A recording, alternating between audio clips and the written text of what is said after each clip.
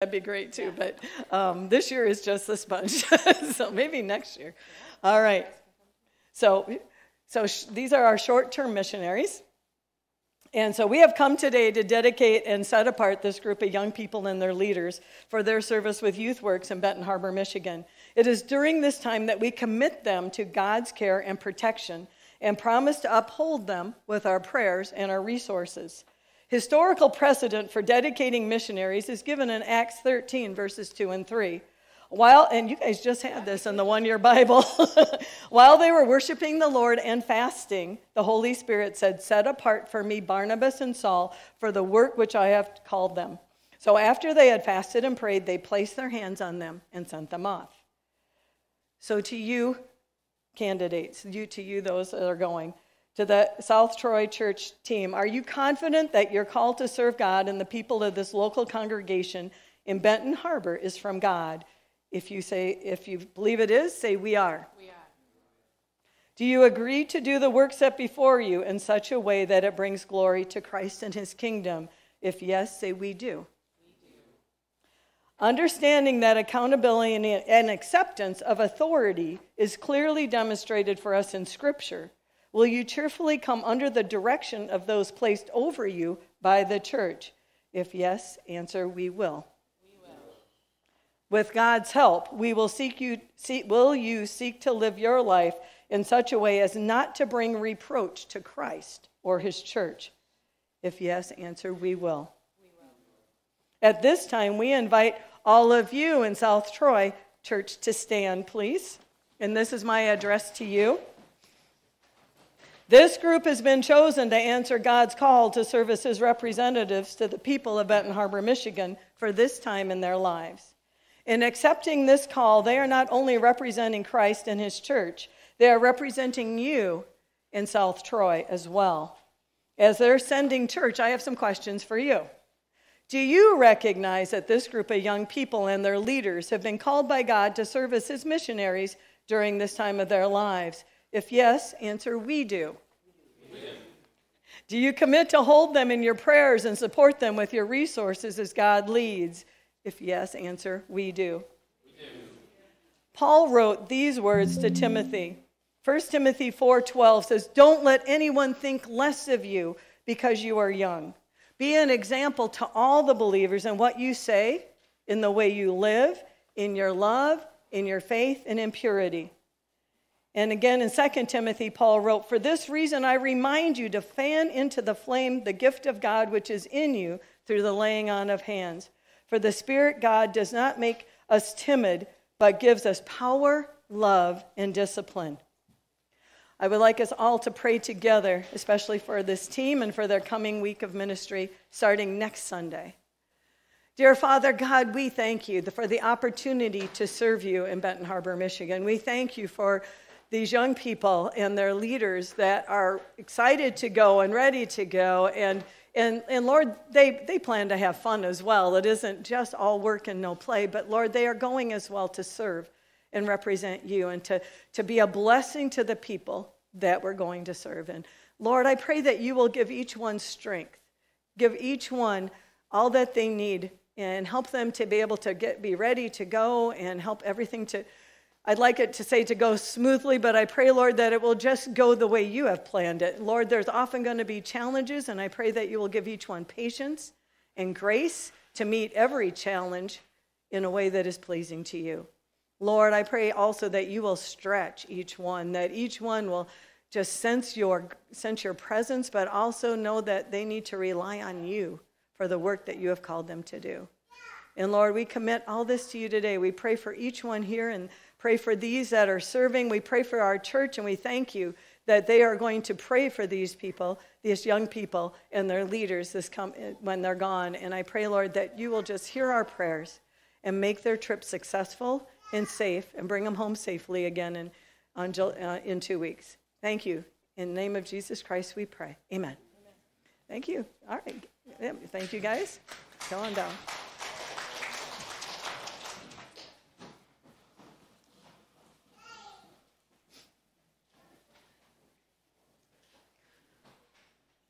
All right, we're going to be talking about looking forward. This is our Vision Sunday. What is stopping you? What is stopping you? What is holding you back? Bob Goff, a Christian leader, and he writes a lot of devotionals and books, he said, most of our decisions are driven by either love or fear. Whichever one has the keys determines how far you will go in your faith. We'll go in our faith. Have you ever realized, have you ever noticed, I'm sure we all have, that when you are running late, you will hit every single light? Oh, that was pretty poor. I mean, for me, it's almost every time. It's a guarantee. Every Monday morning on my way to softball, I hit every light red, unless somehow I left early, which sadly doesn't happen as often as it could. So yeah, you hit every light red when you're late. It just seems to be inevitable. Fear is like those red lights. Fear holds us back from what God wants us to do. Fear holds us back from what God has called us to do. Sometimes fear tells us that our future is too scary, that our bank account is too small, that our dreams are too big. Fear will keep us being satisfied without looking forward. Fear robs the world of some amazing things. It can even rob a church of its vision. It can tell us that we're better off playing it safe and concentrating on the business at hand and not venturing into the world or trying something new. One of the saddest things that fear robs us of is our imagination. We quit dreaming. We just settle. Mark Batterson wrote, God isn't offended by your biggest dreams or your boldest prayers. He is offended by anything less. If your prayers aren't impossible to you, they are insulting to God. Yet we often refuse to pray those big prayers. We dream those dreams, and as we get older and as we believe that we're getting wiser, we think, we can't do that. Or we get to be that person that kind of squelches other people's dreams and says, that's impossible. And we get to that place where we forget how to dream, and we just settle for what things are going on and just taking it one day at a time and not really looking forward. King David had a dream. He had a vision of a work that God had sent him to do as the king of Israel. Once King David was firmly established in Israel as the king, he built this big palace for himself. And then he started to look around, and he thought, God, you've given me this big palace. You have made me the king of Israel. Things are going pretty good. But God, you still live in a tent. We worship you in a tent. I want to build a beautiful temple for you. And I want to pick that up in 2 Samuel chapter 7, verses 1 to 3. It says, when King David was settled in his palace and the Lord had given him rest from all the surrounding enemies, the king summoned Nathan the prophet. And look, David said, I am living in a beautiful cedar palace, but the ark of God is out there in a tent. And Nathan replied to the king, go ahead and do whatever you have in mind, for the Lord is with you. David's heart and desire were good. David wanted to build a temple for God. And there was nothing wrong with that dream. That was a great dream.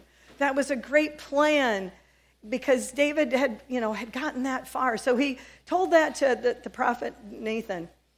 And his desire was good, yet it wasn't meant to be. That night, Nathan got a dream, a vision from God. And God told Nathan, you need to tell David no. He's not going to build that temple. His son Solomon is. David had been fighting wars, and he had enemies too long that God said, that isn't your place to be doing that. But it was a great dream, and it isn't that the dream is gone. It's just that somebody else is going to complete it for you. And I love David's heart in this. It wasn't that David decided that, oh no, I mean, he didn't get mad. He didn't start pouting. He didn't just say, I'm not going to do anything about that, then forget it. Instead, he had the attitude of somebody that truly had the heart of God. And at the end of chapter 7, in verses 27 to 29, this is the end of David's prayer. He says, O Lord of heaven's armies, God of Israel, I have been bold enough to pray this prayer to you because you have revealed all this to your servant, saying, I will build a house for you, a dynasty of kings. For you are God, O sovereign Lord. Your words are truth, and you have promised these good things to your servant. And now may it please you to bless the house of your servant, so that it may continue forever before you. For you have spoken, and when you grant a blessing to your servant, O sovereign Lord, it is an eternal blessing. David prayed a big prayer. David had a big vision for the people of Israel. And he also had the promise from God that his family would be in charge. His family would be the kings of Israel for up until the time of Jesus Christ, because Jesus came from the house of David. His family would always have a king on the throne. So David had an eternal promise of those kings coming up, but he wasn't to build the temple. So if you go with me, I want to show you 1 Chronicles chapter 22 and what David did in the meantime, waiting for Solomon to get old enough to be the next king. And in chapter 22, at the very first verse, it says, Then David said, This will be the location for the temple of the Lord and the place of the altar for Israel's burnt offerings. And in verses 3 and 4, he said, David provided large amounts of iron for the nails that would be needed for the doors and the gates and for the clamps. And he gave more bronze that can be weighed. He also provided innumerable cedar logs for the men of Tyre and Sidon, and brought vast amounts of cedar materials for them to David. And then David said, My son Solomon is still young and inexperienced, and since the temple to be built for the Lord must be a magnificent structure, famous and glorious throughout the world, I will begin making preparations for it now. So David collected vast amounts of building materials before his death. David provided all these materials. He got everything ready, and he helped prepare everything for Solomon. You know, if you look down in verse 14 to 19, David said, I have worked hard to provide materials for the building of the temple of the Lord. Nearly 4,000 tons of gold, 40,000 tons of silver, and so much iron and bronze that it cannot be weighed. I have also gathered timber and stone for the walls, though you may need to add more. You have a large number of skilled stonemasons and carpenters and craftsmen of every kind. You have expert goldsmiths and silversmiths and workers of bronze and iron. Now begin the work, and may the Lord be with you. Then David ordered all the leaders of Israel to assist Solomon in this project. And the Lord your God is with you, he declared. He has given you peace with the surrounding nations. He has handed them over to me, and they are now subject to the Lord and his people. Now seek the Lord your God with all your heart and soul. Build the sanctuary of the Lord God so that you can bring the ark of the Lord's covenant and the holy vessels of God into the temple built to honor the Lord's name. David prepared, got everything ready for that temple for God, for his son Solomon. He planned it out, and he was celebrating that would be made, that his dream, his vision would be completed, maybe not in his lifetime, but in the lifetime of his son. He had a vision of what it would look like and what God had called him and the people of Israel to do. South Troy has a vision as well. South Troy was started by God with a lot of prayer and a lot of help and a bunch of impossible dreams. Today we are looking forward, but to do that well, we have to take a glance back and to see where we have come from and to see what that means for our church. Our vision at South Troy is to know, grow, and go with the love of Jesus Christ, making disciples within our 10 zip codes that are represented here. For South Troy's vision to be healthy, first, a healthy vision has to come from God. A healthy vision has to come from God. Now, a lack of vision in a church doesn't mean the church is dead. They can continue to do the ministry at hand, that people still come to know the Lord. People are still getting out there. yet they're missing out on the direction that God wants them to go. They are missing out on the plan that God has when they aren't following the vision that God has given them, when they're not looking forward. And it kind of cripples them for what is ahead. That's hard to plan when you don't know where you're going. If you're just kind of floating along, on a raft on a river, you don't really plan where you're going. You just kind of get there. But how do you know when you get there? Because you're just going along. And that's what happens when you don't have a vision. And if we don't have a vision, the plan will never be fulfilled. We might do good things, but we'll never be doing the best things. South Troy's vision, I said, is to know, grow, and go with Jesus' love. To be willing to welcome people just as they are, to be accepting, to share with them that God loves them, that we love them, that they're a part of something that God has called us to do in our journey. Jesus teaches us neither to condemn nor to condone sin, to be not judges, but to be physicians, to encourage people to come and to be a part of what God is doing. That's what it means when we say to love the sinner, but we do need to stand up and be against, to hate the sin that surrounds us and tears people down and destroys people. And if we continue as we're growing, we need to have that direction so that we know who we're trying to reach and how to get out there. We must always offer grace and truth. God welcomes us just as we are into the family. And that's what South Troy desires to do as well, to welcome people just as they are, right where they are, so that they come to know Jesus. And Jesus is the one that'll change their lives if they need that. Only God's grace, coupled with that, helps us to have lasting life change. God welcomes us just as we are. Our vision is to help each person to truly know Jesus. That's what Sunday mornings are all about, knowing Jesus, being introduced to who Jesus Christ is. That's how we've formed, that's what our Sunday mornings are for. Jesus gave us a mandate in Matthew 28:20. Teach these new disciples to obey all the commands I have given you. And be sure of this, I am with you always, even to the end of the age. Teaching and discipling and becoming a student, all those things help us to grow our faith, is to know and to grow. So we grow our faith by going to life groups, by studying God's word, by being involved in the local church, by serving. Often we learn best by serving others and by doing something with our faith, to live it out as we grow. That's what we're called to do, and we believe that at South Troy. A church we also ask people to come along and join us on that journey. A church without vision is a little bit like a man that is handicapped, a person that is blind. You're blind, but you can get along and you can do many, many amazing things as a blind person. Helen Keller showed us that life doesn't end when you're blind. And there is so much that we can do as a blind person, but you're still blind. You still never see the beautiful creation and the world around you in what it really looks like. And so as a church, if we don't have a vision, it's very much like that. We can experience a lot of things, but we're missing out on the direction that God has called us, and maybe we'll totally miss it all together. There's in Mark 8, Jesus healed a blind man, and sometimes we read the Bible and we think, that really didn't happen. This one is kind of gross, because in Mark 8, Jesus calls the blind man to him and takes him outside of town, and he heals him. But I don't know if y'all remember how he heals him.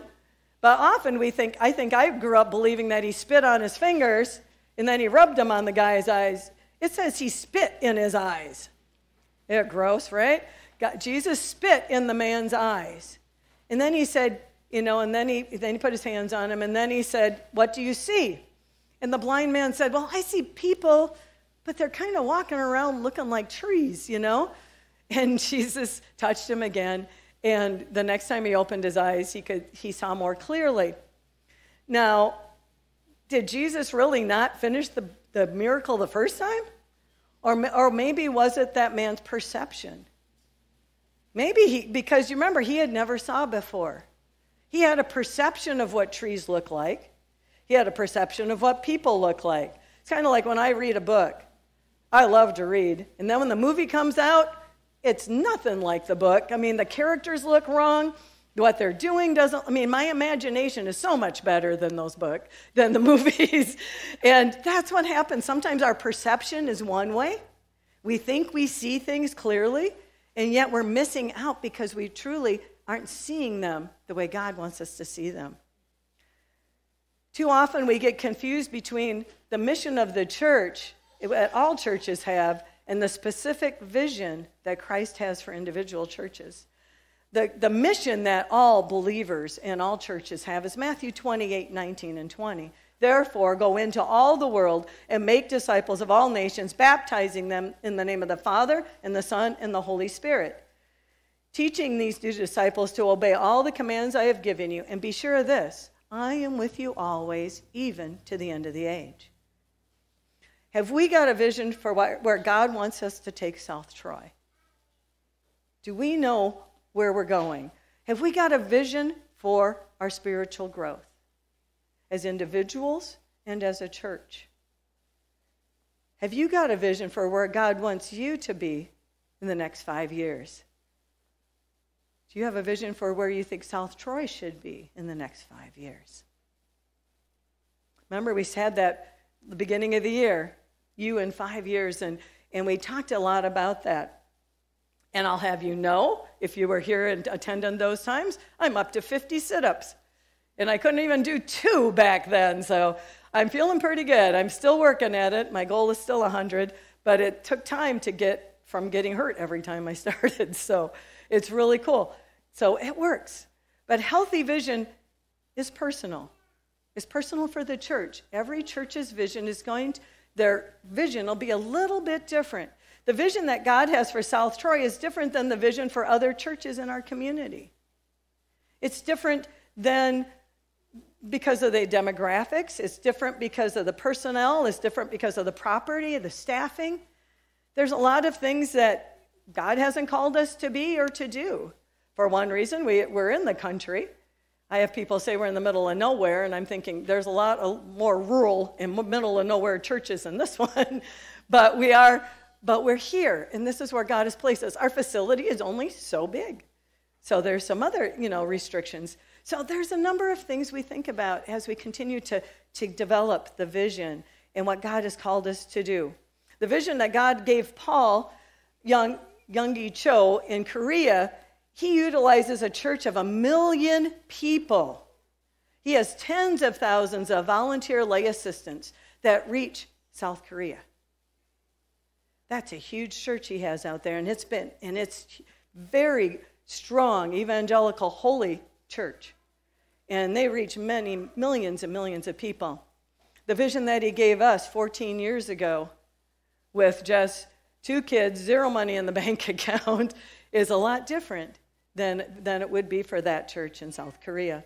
Doesn't matter if all the churches around here have a vision. They're all going to be a little different. Steve McVeigh in our Dirt Roads Network is kind of a coach for all of us rural pastors, and he says, the only thing the same about rural churches is that they're all different because we're all in different locations, we're all different kinds of people, and so every vision is different. The vision that South Troy gave to me continues to be formed, and he continues to reveal it. God uses his people to implement vision in the growth of the church. Whether it was Moses who received the vision to get the people out of Egypt, or Joshua that had to take them into the promised land, or David who had to conquer and become king, or Solomon who built the temple. Each had a vision that God called them to do. And then there's Martin Luther and John Calvin and John Wesley had different visions as well, and God used them in different ways to grow the church. That vision is for each local church is going to be a little bit different. Healthy vision is perfect. If you go back, we think of that story again where Jesus, that blind man, saw the people walking around like trees. Was his vision perfect? Well, yes, it was. Jesus, when he heals people, he did it right. He didn't do it by half steps. He did it perfectly. That man had 20/20 vision when he was finished that day. He could actually see. His perception needed some tweaking. And if we think about it, that's what it looks like here sometimes. Sometimes we have an idea of what church should be. Sometimes maybe when you first came here, you were expecting something different. Maybe it was, when we first came, it was a lot different. When I first came, I always wore a dress. I always my kids called them church clothes. And the guy that kind of handed off the building to us, he said, when you go, you should wear a dress, you should be this. And you did okay. And I got all this critique online a couple of times. And I thought, the more I looked around at our congregation and our community, I thought, that doesn't fit us. Because I didn't want people to have to feel uncomfortable when they came to church, that they had to dress up to come to church. I love the question is, how should I dress? And I go, just come as you are. That's been what we've been saying. God doesn't care. He cares about your heart, not your outward appearance. So that was, we looked at different things. Sometimes we think it's going to be all hymns and a long prayer and an hour service, an hour and a half, and every perception is a little different. And if you think it's different with 45 people on a Sunday morning, each and every one of you have a different perception. And if we tried to do each and every one of yours perception, well, that would take, 6 weeks right there just to do them differently every week. Imagine if you're a church of 400 or 4,000, how often, there's no way that everybody's perception of what church is going to be the same. So maybe, what we look at and the things that we're trying to do might not be what you're always thinking that church should be like. But we believe that God has called us to this time and this place to be this church and to continue to serve him in the ways that he has called us to serve. And we do hit opposition on occasion. We do have, opposing ideas. But we try to work together and to continue to serve the way that God has called us. That happened when we started the backpack program. I had a lot of people come alongside us and said, well, there's not really any poverty in Wabasha County. There's not any poverty in Plainview, Elgin, Millville. And I had that happen a lot. I mean, it was surprised me at first because I thought, well, don't you know that that's everywhere? But that these kids really are hungry. There are kids going home without any food on weekends. So that was, one of our parishioners came to me and said, we need to start this. And she helped to get it off the ground, and we got it going, and God has been using that. And then when we put the addition on, one of our thoughts and one of our dreams was to add a food shelf. So that was, and I had that whole argument again. Is there really a need? Do you think people are actually going to use that? And, at first, our dream was kind of small at first. We were thinking maybe 10 people, 10 different families a month, maybe 20. And we got the statistics. I have them right here. I forgot to put them in the sermon. The food shelf currently last year served 2,896 people, and we distributed 27,442 pounds of food. I would say there is a need for the food shelf in the area. And, some days our volunteers might think otherwise. Sometimes, they all seem to come one time, seems like, and then for a couple of times they won't be there. But there is a definite need. There is a definite bunch of people that come and receive help. And, maybe that doesn't expand how many people are sitting in the pews, but that's not the point. The point that South Troy is trying to do is to serve the community, to show them Jesus' love. It doesn't mean that they have to go to our church. We pray that they'll find a church, that they'll be a part of a church. But the plan is that we are there to serve and to help, and that when they think of South Troy, they think of it as a place that loves them and welcomes them, and that they're welcome to come. And even though sometimes what we're doing might seem out there to people, to us, and even to people around us, we want to do what's necessary to reach people. Anything short of sin, we want to try to reach people for Jesus Christ, to share with them who Jesus is and how much he loves them. When we were ready to live stream, that was one of the dreams as well. We wanted to get live stream way before the pandemic hit. And so actually we were going, 2 Sundays before, I think, or at least one Sunday before they closed us. And we never really closed because we were online immediately that same next time. So God used that dream and that desire to get going, and we were able to get that taken care of. When we launched Celebrate Recovery in October of 2022, we're the only church within 20 miles to offer that ministry. That first night, I prayed really hard because I thought maybe it was just going to be the 3 volunteers sitting there all night. We had 7 people the very first night. And to us, we figured the most we would ever have is 10 to 15 because we're in a rural area, a small area. And now, last Sunday night, we had 26.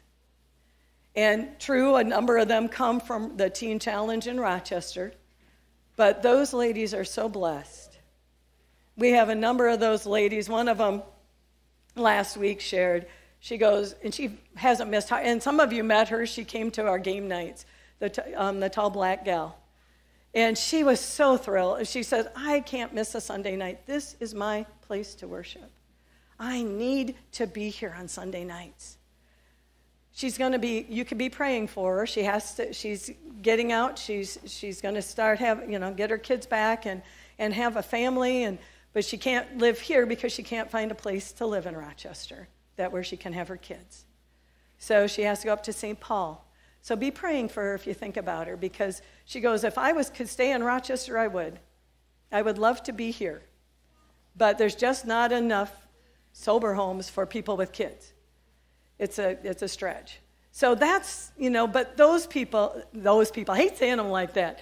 The people that are coming on Sunday nights really are blessed. They love it that people cook for them, that they love being here, and they love worshiping. And that's my night to worship too. I'm not up here very often. I teach a lot of it, but I get to sing with them, and boy, they have a lot of fun. And it's fun to sing with them and enjoy being with these people, be with the people that are here.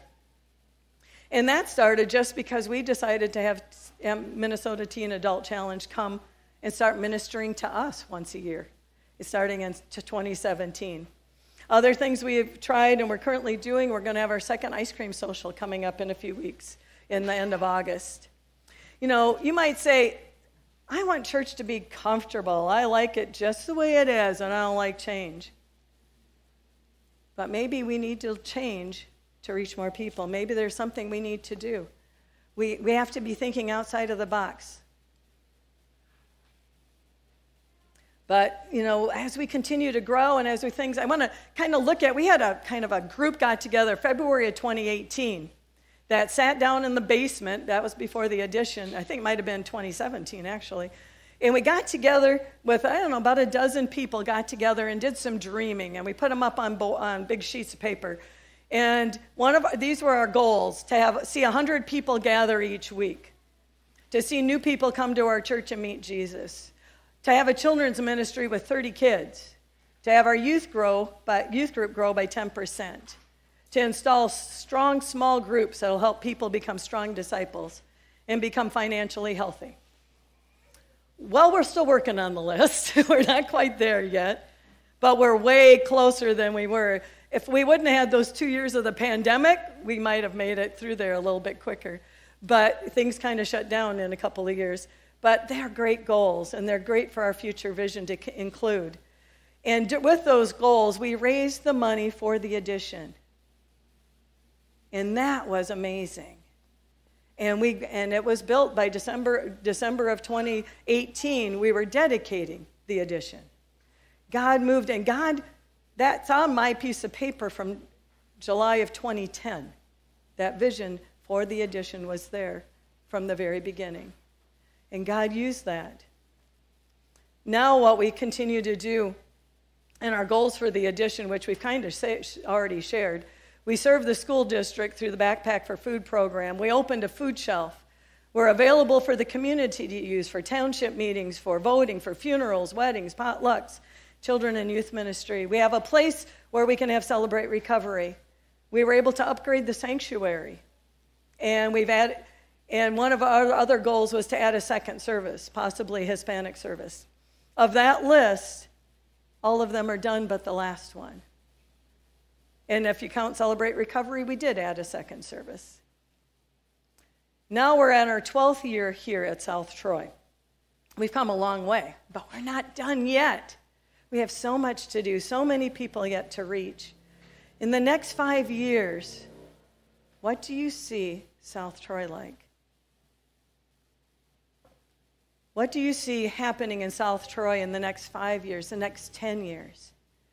I see the steeple repaired, and it didn't leak this last 2 weeks. Isn't that awesome?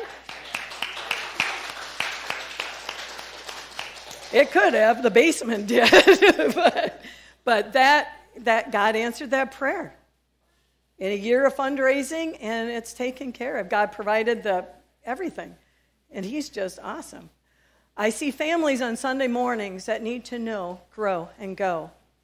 I see young leaders emerging and taking active roles in ministry, obeying the call that God has placed on their hearts. I see people coming to know and grow with Jesus. And I see us putting up campus in Rochester eventually, and allowing our launchable leader, Jenny Hu, to be ready to have a church that she'll be leading as well, probably sooner than later, the way it's going. She's been going through a program to become a launchable leader from South Troy to plant a church. And hopefully a Hispanic service in the near future as well, in Elgin or another service here at South Troy. I see teens and children finding hope and help by attending Celebrate Recovery with their parents and their family. And I see the Little Red Schoolhouse active and in use for children and their families, for those that need a safe place to grow and get to know Jesus, to be a kid.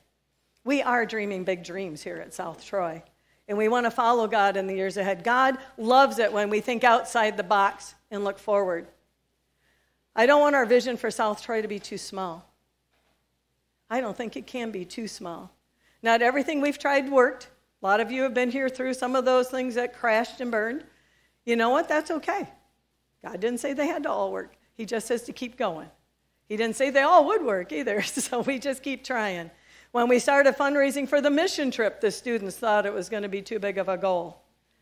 And now we're going with a little bit left over. It's all taken care of. That's awesome. A lot of that is thanks to you because of the pasta dinner and dessert and the auction, silent auction that we had. God is very good. When we reopened South Troy and began working on the building, we had $0 in the bank account and needed $10,000.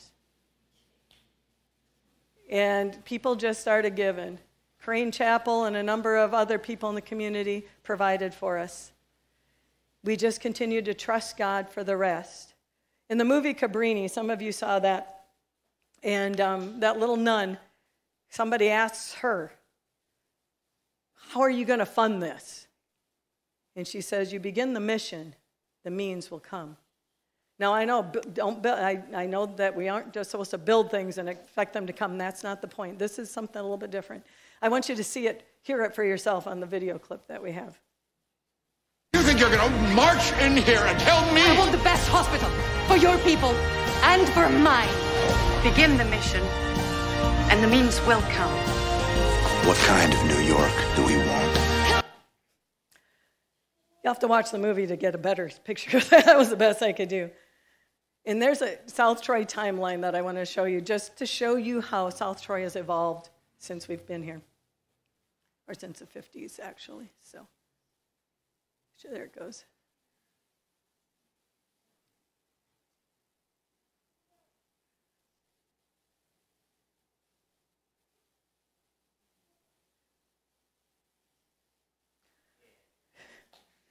Yeah. Thanks, Eric. So how is your spiritual vision? Jesus told us in Matthew 6:33, seek the kingdom of God above all else and live righteously, and he will give you everything you need. I believe God's plan for South Troy is not over. I believe God's plan for South Troy is for each of us to be a part of his future for his church at South Troy. Our vision to know, grow, and go, and our mission remain the same. South Troy is here to help bring people, those that don't know him, that don't really have any idea what church is about, to know, grow, and go with Jesus' love. The work remains. There are hundreds of people around us that don't know Jesus Christ. There are thousands of people in our county that don't know Jesus Christ. There are millions of people in this world that don't know Jesus Christ. Let's start here. Let's start now to Jesus and his mission here at South Troy. And I pray that it will last for another 100 years or until Jesus Christ comes back, whichever comes first. I want this church to be continually serving him. That's my vision. That's God's vision for South Troy. Let's pray. Oh, Father God, you are so good. You have been so good to us. You have used South Troy to reach hearts and to reach lives, to change lives. Many have come to know Christ here. Many continue to grow in their faith. And Lord, we heard from Ben a few weeks ago how he has grown in his faith since he started coming. And like I said, Nye and some others have just been such a blessing to me. And then to know those that are like our youth group going out and serving, Father God. That is growth. That is amazing. That is you. And we are very thankful that you have chosen us to be a part of your kingdom, to be part of your family, to choose this church to be a part of changing Southeast Minnesota, of being a part that reaches people here. Lord, help us to be faithful. We pray that you will find us faithful, that you will send us to do the work you have called us to do. And we pray all this in the name of your Son, Jesus Christ. Amen. Amen. Would you stand with us as we sing, Send Me?